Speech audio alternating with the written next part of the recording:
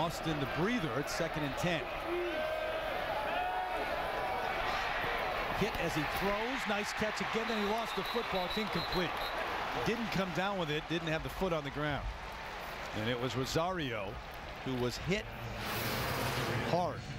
And Ezef will come up and smack you, but this is a tough catch. But Rosario got a little lazy as he returned to the turf. And all of a sudden you're looking at 3rd and 10. And 2 plays that maybe should have been made by the wide receivers. This one's picked off. No chance for this. Still up along the far sideline. Michael Kendrick's going to go all the way for 6. 68 yards for Kendricks, the sophomore from Fresno.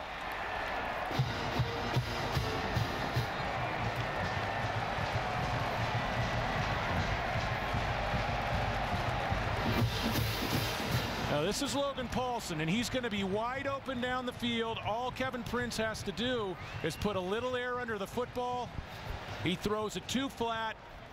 And look at Paulson. Paulson might have walked into the end zone, and Kendricks reads the eyes. Now watch the look. Let's go ahead and freeze it right there. Freeze it. Wow. I mean, look at him right here, and Kevin Prince is going to have to talk to Rick Neuheisel and Norm Chow about that play. That was an opportunity to make this game a 1-score game and give Kendrick some credit. Not only does he make the play, but he made a heck of a return.